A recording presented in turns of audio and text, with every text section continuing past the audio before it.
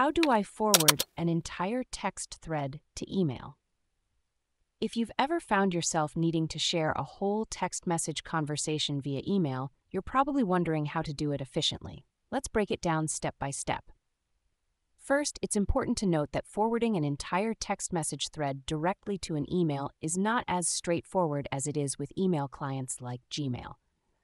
Unlike Gmail, where you can forward an entire email thread with a few clicks, text messaging apps do not typically offer this feature.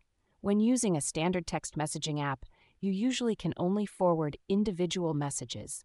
For example, on many phones, you can press and hold on a message to get the option to forward it, but this will only forward that single message, not the entire conversation.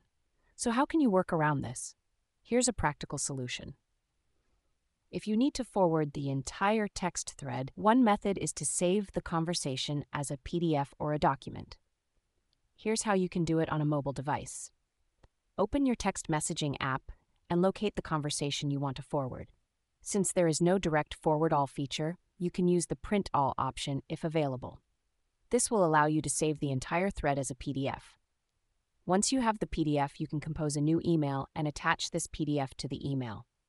Alternatively, if your app does not have a print all option, you can manually copy and paste the messages into a document or email body, though this can be more time-consuming.